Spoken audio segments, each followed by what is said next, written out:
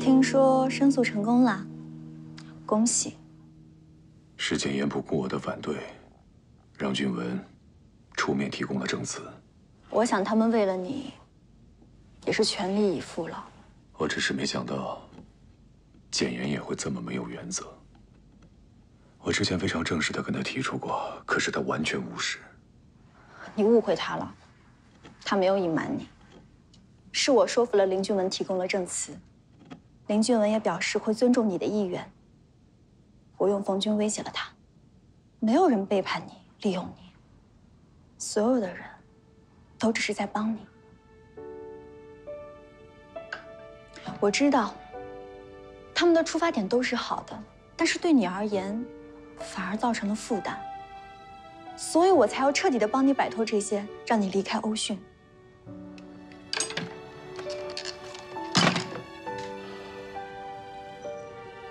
你这是在逼我？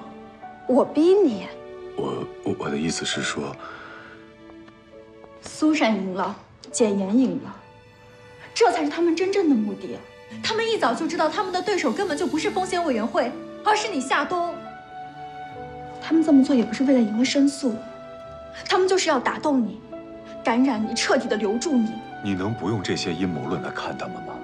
也许他们只是觉得我做的不错，希望我留下。留下来，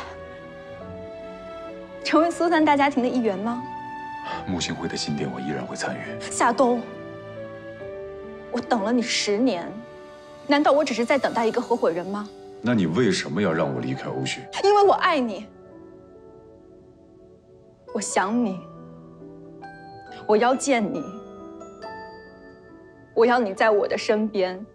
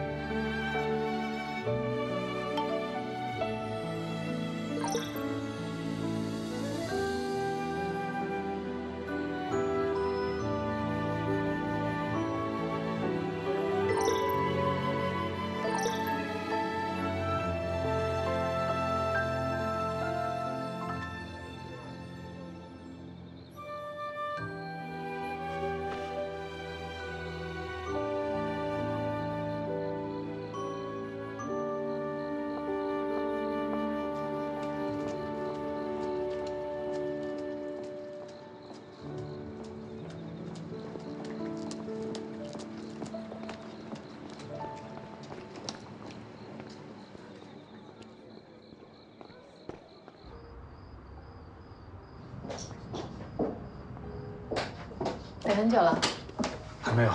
怎么样？事情还顺利吗？非常感谢你的帮忙，夏冬的申诉成功了。这么说，他很快可以复职了？明天就可以复职了。太好了！哎，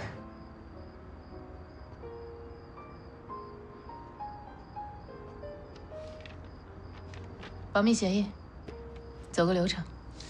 应该的。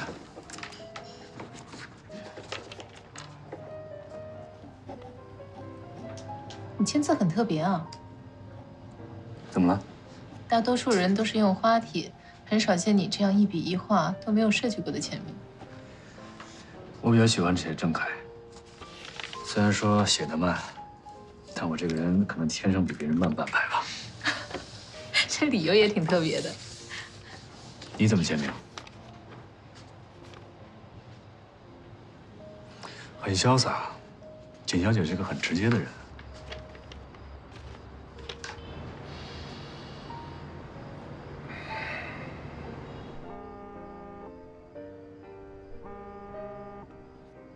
您好，请不要挂机，您拨打的电话正在通。我是你的潜在客户。林氏对于生信的竞标已经陷入了僵局，信息资料的占比也是处于绝对的劣势，应该非常需要欧讯的帮忙吧？简小姐，你把我搞糊涂了。之前因为我的关系，害得夏冬进入了你们公司的内部尽职调查，照理来说我应该回避。现在你要求我请欧讯来解决生信的危机，这是为什么？回避原则的问题你不用考虑，只要你愿意成为我的客户，我保证会名正言顺地帮你解决问题。可这件事情对林氏来说太大张旗鼓了。可是我们专业啊。欧讯办事只有2个原则：保密和安全。这事是不是应该跟夏冬先商量一下？不用，这事你不用跟他说。作为我的客户，我会带领我的团队完成这个项目。我不想再把夏冬牵连到这件事情里来。离开欧讯上海部是他自己的意愿，我不想自私的因为是我，是因为他要为林氏做事而留下来。如果这真的是他的意愿，我也希望他能够如愿以偿。我跟你保证，就算没有夏冬，我们的团队也依然战无不胜。反之，如果离开欧讯并不是他的本意，那么这个时候需要一个具有绝对吸引力的客户出现，也许可以让他重新考虑自己的去留。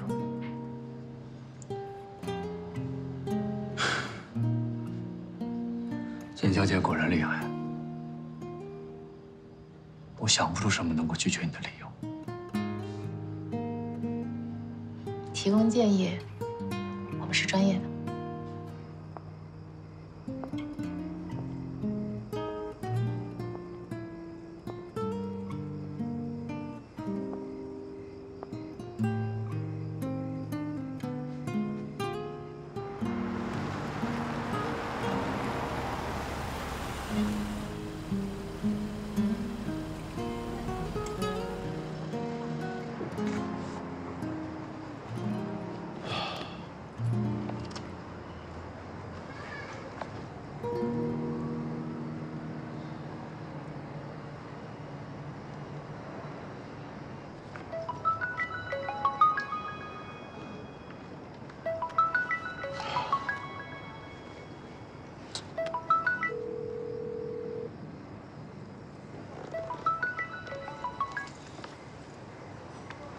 喂，睡了吗？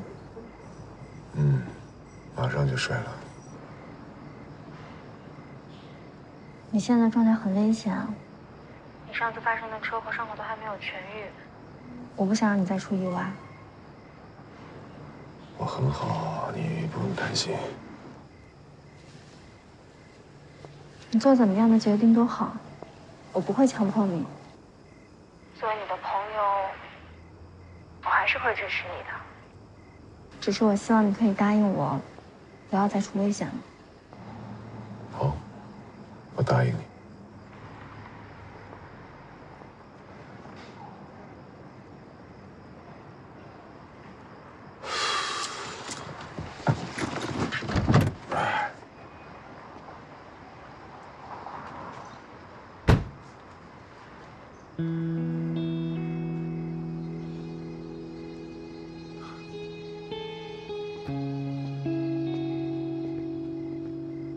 哎呀，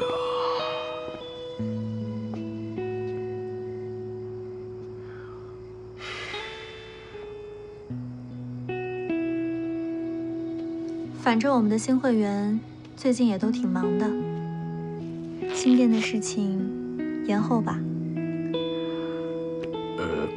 这事儿呢，我还真没法答应你，因为我不想对你再食言了。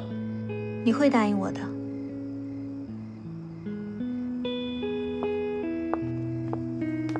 居威，我们一直都很坦诚，你是不是有什么事儿瞒着我？你先对自己坦诚，再来聊我们吧。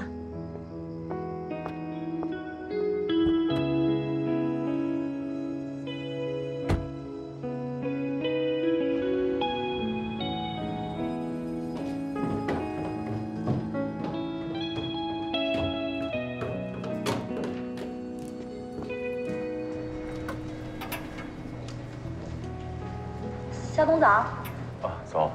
哟，见到你真好。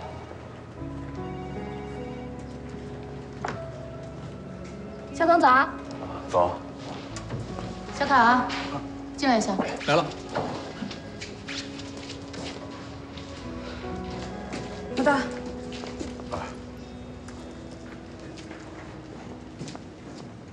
是你要不要？老大还有什么需要我做的吗？暂时没有了。那我去准备例会了。等等。今天有什么日程吗？没有。有一个预约谈话。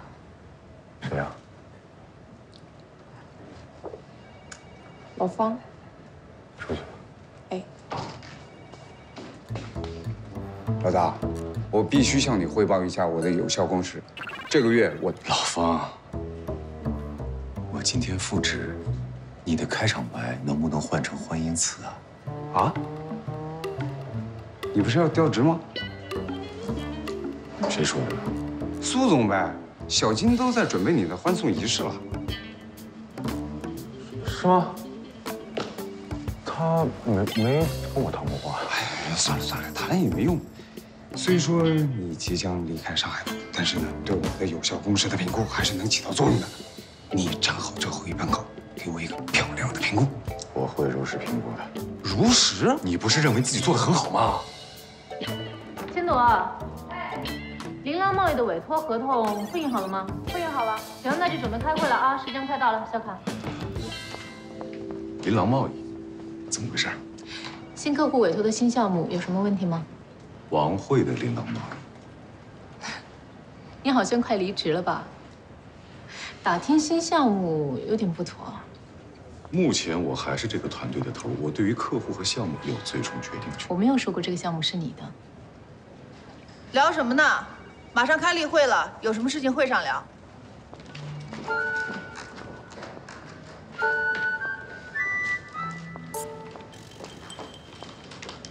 你去吗？你确定在开会之前我们不需要商量些什么吗？哎呀，时间来不及了。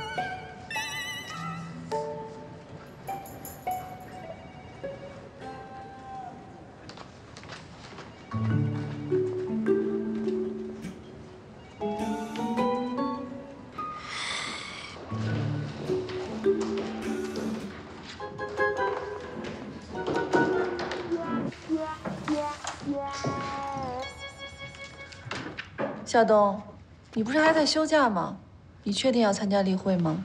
如果你不反对的话，我们只是根据议程讨论一下新的项目。当然了，按道理说，知晓项目的人都应该参加，毕竟在保险箱项目你也是吃过亏的。谢谢苏总。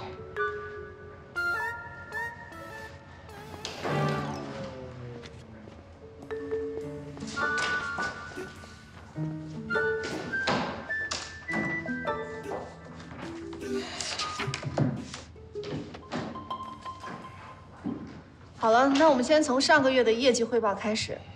薇薇，你先来。喂，朱薇啊，你看了会里群里的消息了吗？大家对中秋活动的反响很热烈哦。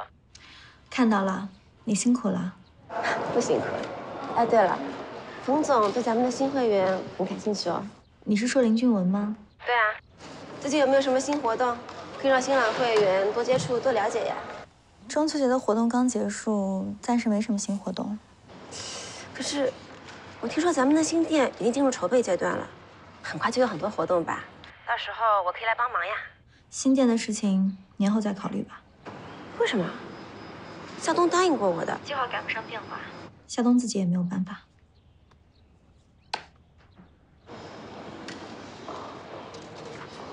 这份文件需要冯总签字。好。好的，那我先代表人事部先来做一下这个月的简单的工作汇报。我会从以下几个方面来完成概述。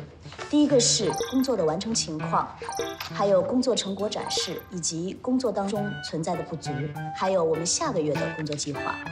首先，我先来讲一下我们的工作完成情况。第一项，在岗人数同比上一个月有所增长，当月的流动率呢正常。与上一年度同期对比呢，也是正常的。再来是薪资发放的情况。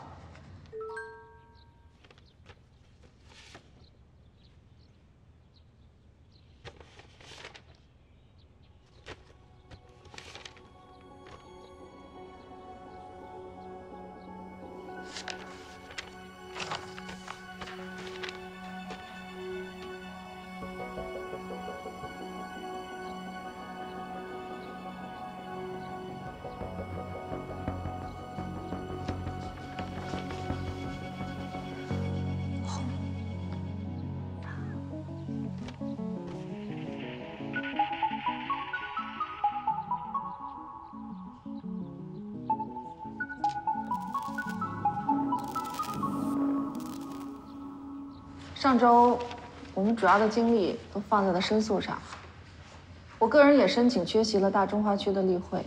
如果没有重大的决策变化的话，一切都按照我们之前在北京的例会为准。也就是说，在未来的一个季度，我们上海部的业绩必须要增长超过10%。大家有信心吗？这么难的申诉都赢了，没理由没信心，是吧？我尽力。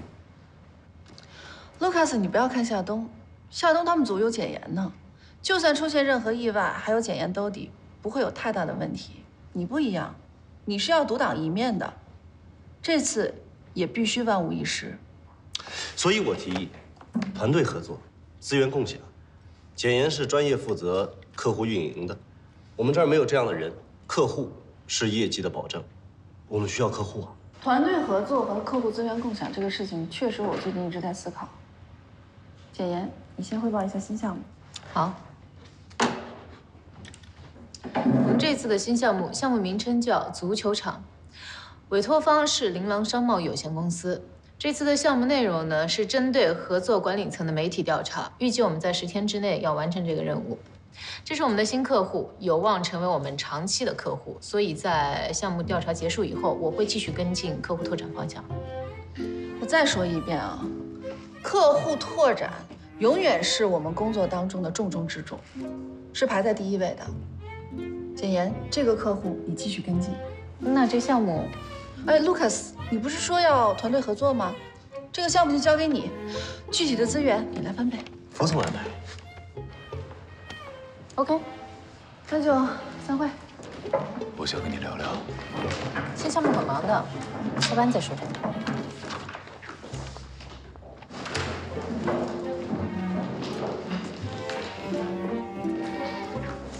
哎，薇薇，苏总，怎么了？夏冬他最近有没有过问他调职申请的事情？有。好。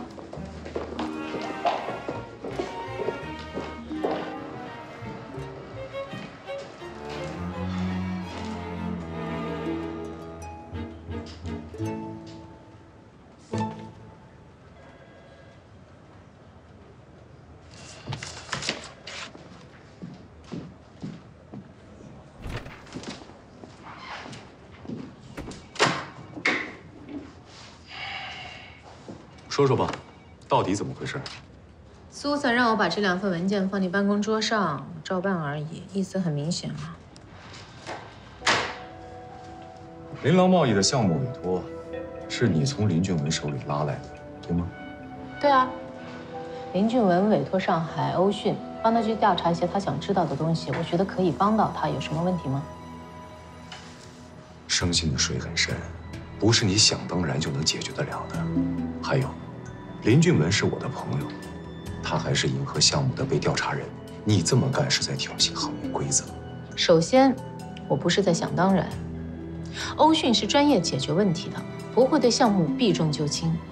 至于你说到林俊文，琳琅贸易的委托人并不是林俊文，而是王慧。他们俩什么关系？你不知道吗？我的客户并没有提及他们有法律上的关系。 而且项目的委托内容也无关林俊文或者林氏，而是针对申信高层的媒体调查。这一点项目书里面说的很明显的，后面还有王慧的签名。你到底有哪一点不满意？你做的非常漂亮，真的。你把林俊文作为项目委托人的身份擦得干干净净，把整个项目安排得无懈可击，同时还找到了一个合理调查冯军的借口，太厉害了！你这么厉害，为什么要把项目让给卢卡斯呢？苏珊觉得我能力不够，我有什么办法？那你当初争取保险箱项目的那些办法呢？哎，不是，我为什么一定要争取这个项目呢？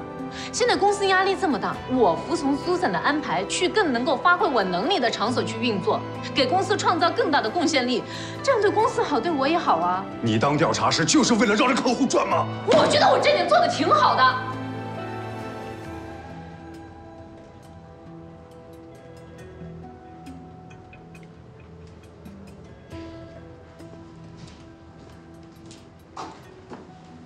如果你想用激将法让我留下跟卢卡斯竞争项目，我不得不说，不可理喻。我真的很欣赏你。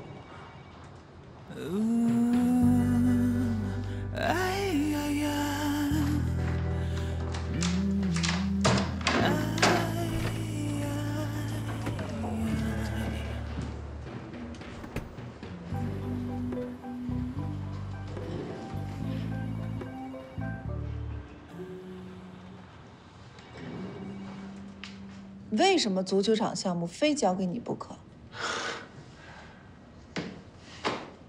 公司面临危机，效率至关重要。我们团队有2个高级调查师，简言是这个项目的主要联络人，他对于客户以及项目的重要信息都非常熟悉。还有小考和老方，他们在检索和实地调查方面都是一流的。相比整体素质和能力上，我们都要比卢卡斯的团队要强。上一次你这么积极争取一个项目，已经是好几年前的事儿了。我不记得了，你就说你同意不同意吧。离职的事情怎么说？我跟薇薇安打过招呼了，我的辞呈我收回。公司的 HR 忙活你离职的事情已经好几个月了，你这反反复复的，不是在浪费公司的资源吗？我不走了。为什么？因为你让我亲口跟同事们说我要开始新的生活了，我要离开你们了，我做不到。真的吗？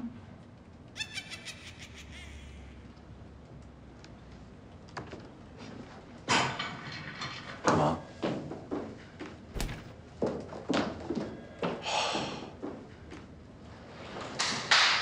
大家先放一放手头上的事情，我跟大家说一下，夏冬已经正式跟我表态，会撤回他的调职申请，继续作为上海欧讯大家庭当中的一员，跟大家一起努力，完成下半年的业绩。夏冬要亲自跟大家说几句。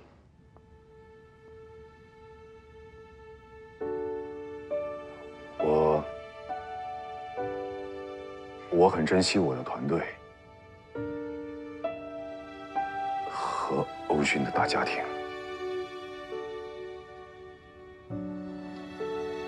希望大家可以继续支持我。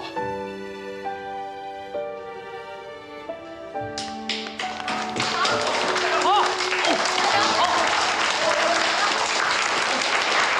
我不是因为打你的，你要这么离开欧讯，我非揍你！那欢送会是没有了是吧？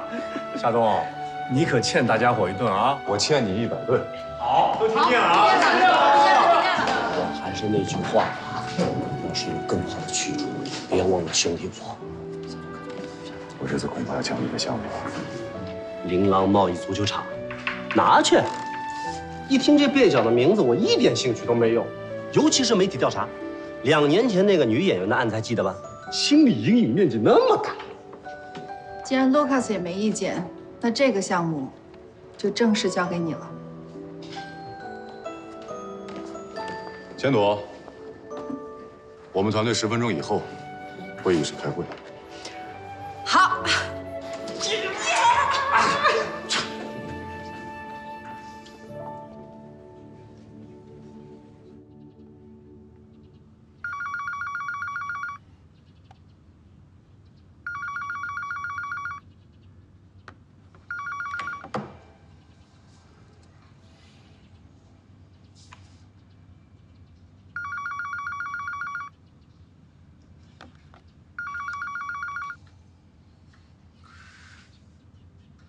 魏董事长，我到上海了。这一次的委托方，我们不用花太多的时间去了解，因为琳琅贸易的基本资料我们都已经掌握了，这一点为我们争取了不少的时间。琳琅贸易希望我们对它的潜在合作伙伴进行评估。巧的是，这个所谓的潜在合作伙伴，我们也不陌生，就是生信。在上一个项目的调查过程当中呢，我们对于生信8位高层中的2位冯军和乔坤做了一些基本的调查，也算是有一个初步的认知。结合这一次甲方的调查，我认为我们只需要把这一次的调查范围锁定在冯军和乔坤的身上，尤其是冯军，他是重中之重，因为他对于琳琅贸易的目标项目有绝对话语权。完全同意，我们必须在1周之内给出合格的结项报告，大家都清楚了？清楚。那我们就按老规矩分配。时间紧迫，为了效率起见，我建议分组行动。小卡，由你来主导桌面调查，负责整合所有跟冯军相关的公开信息。千朵，你来负责辅助工作。我跟简言负责外调，老方你负责联络。No， 我跟小卡负责桌面调查，你跟老方负责调研。为什么？经过这段时间的接触和磨合，我发现我跟夏冬并不适合在一起出爱情。几次出爱情，没有一次不出事故，对吧？所以还是应该内外分开，分头行动，这样会比较有效率。好，大家打起精神来，干活吧。小卡走了。啊，好。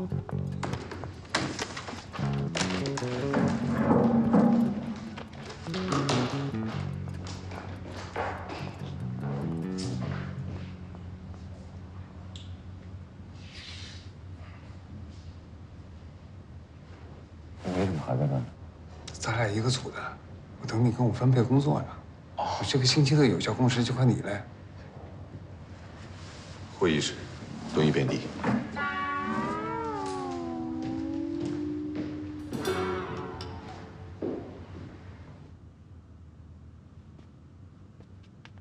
喝杯咖啡吧。好，谢谢。我来开门。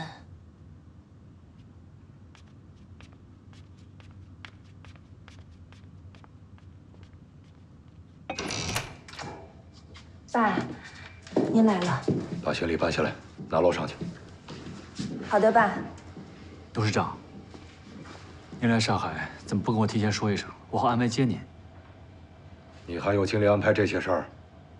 走。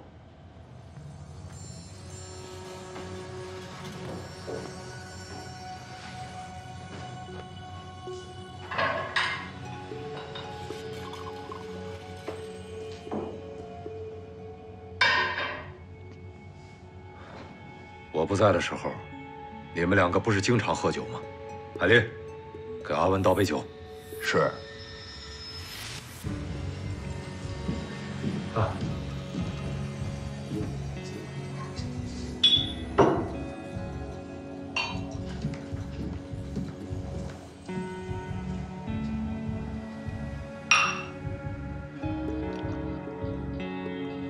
喝光。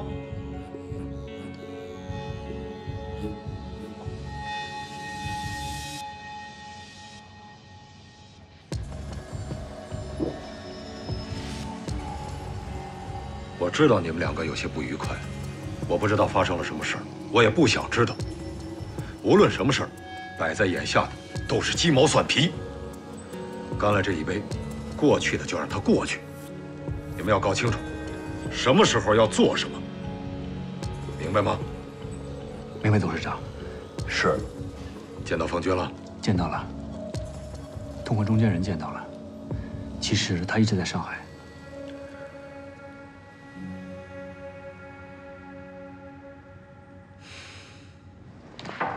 苏总，请进。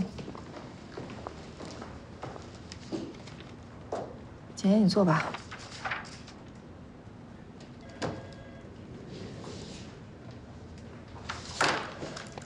简言，你这么快就在上海找到新客户，我很高兴。夏冬，最终能够留在上海部，我也很欣慰。那什么让您现在不怎么开心？还需要我来提醒吗？开完会之后，你们应该一直在等我的 call 吧？生信集团这4个大字，我还是记得很清楚的。琳琅贸易计划与申信集团合作苏州的投资，所以委托我们对几个决策者进行媒体调查。可巧的是，刚刚结束的保险箱项目，委托方银河集团，他们也正在促成与生信集团的合作。而更巧的是，上一个项目当中，你们挖出了银河集团的竞争对手林氏集团，他们的合作意向也是生信集团。还需要我再提醒你们一遍吗？做这一行，最忌讳的就是两边通吃。银河委托我们做的是危机应对，是让我们去应对内部职员盗取资金之后消失所带来的危机。甚至李约翰还跟我说过，说只需要我们帮他找到梁美珠。至于说委托书上林氏还有生信他们只字未提，我不认为这两个项目之间有什么必然的联系。在我们主动提起保险箱项目是否与申信集团或者林氏集团有关联的时候，李约翰给了我们100%的否定。他坚称保险箱项目与其他事情无关，只是要找到梁美珠。你们心里应该很清楚，李约翰给你们的信息未必是准确的。一切信息以甲方为准，这是行业不成文的规定。而且投资市场也是市场，各个公司之间非常可能有千丝万缕的关系，有可能是同盟，也有可能是对手，也有可能今天是同盟，明天就变成对手了。我觉得没有必要太纠结于此吧，尤其是在下半年业绩压力这么大的情况下。总之，我让你们2个人给我查清楚，琳琅委托和保险箱委托之间的关系没问题吧？好，我们后面呢会集中火力，针对冯军本人的商业背景以及诚信度，做出一个是否值得合作的评估。这也是琳琅贸易对于我们的委托的主要方向。至于说生信日后有什么样的项目，以及有哪些候选的合作伙伴，跟这次的委托毫无关联。还有一点我要提醒的是，这个李约翰对我们恶语相加已经不止1次2次了。这个人根本就不值得尊重。如果能让事实给他一点教训的话，我相信是大家都愿意喜闻乐见的。但是前提是不能违规，我们可再也经不起申诉了。如果真那样的话，我们都得滚蛋。放心吧，苏总，我们一定会谨慎行事，100%按照公司的规章调查。就是，检验都这么说了，您就放心吧，检验说到做到。好，没事了。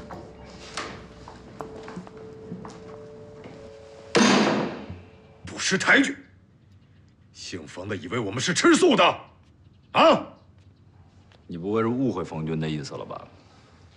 冯军表面上跟我们关系暧昧，支持林氏，但是他从来没有给过我承诺，也没有具体行动。我跟他聊天的时候，他无意中说出乔贵的受贿金额是250万，可我给他证据里面只有100万的存根，他是怎么知道这个具体数字的？唯一的解释就是，他早就知道乔坤被贿赂的事实，只是一直在装傻。我怀疑，是他怂恿的银河去贿赂乔坤。表面上看，他反对乔坤，支持我们林氏，其实他是利用乔坤来支持银河，真正的目的是想搞垮我们林氏。这冯军把我们当猴耍，董事长，这事情交给我吧。我知道你怎么想，眼下不是报复冯军的时候，当务之急是要除掉银河，拿下上海西郊项目。阿文说的对，冯军早晚都能办。西郊项目不能等，我们已经可以联合冯军扳倒乔坤，现在一样可以联合乔坤扳倒冯军。这样一来，我们更需要你的朋友，他肯帮忙吗？上次因为我的事情，他正在接受欧讯的内部调查，比我还来不及，更别说帮我们了。他不是你最好的兄弟吗？他不怪我，已经算是仁至义尽了。董事长，我觉得这件事情还是得靠我们自己，不能靠外人。阿文，这次全靠你了。我只有一个要求，我希望这件事能够全权由我负责，不要有别人插手。你说的别人是谁啊？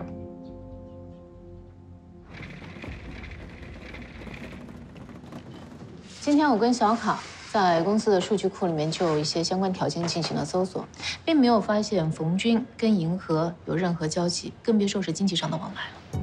根据我查到的资料显示，冯军跟银河在西郊项目当中是第一次接触，并且确实自始至终在公开场合力挺林氏，反对银河。也就是说，冯军跟银河地产没有瓜葛。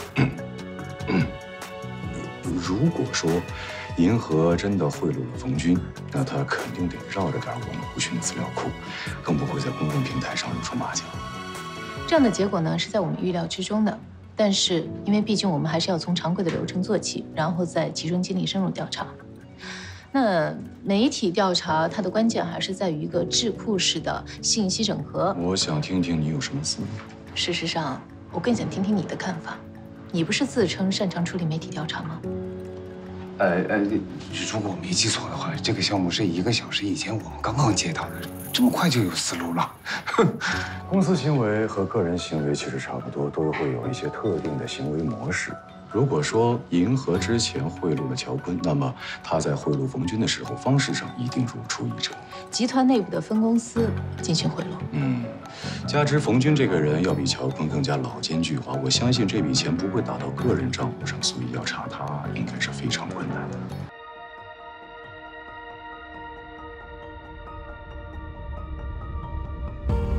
霓虹闪烁在城市顶楼，看人海汹涌，你我交错，遗忘可寂寞，谁曾发现我？反复梦醒之后，你在眼中，烟火弥漫身后。寻遍世界，寻一个人绚烂轮廓，是你呼唤阳光悠悠 ，Find your way，Find your way，Find your way。有云烟散落光的尽头，从头来过，是你始终守候着我。Find my way，Find you there，right away。感谢你我错过，珍惜挥霍，灿烂过，相知相惜相遇。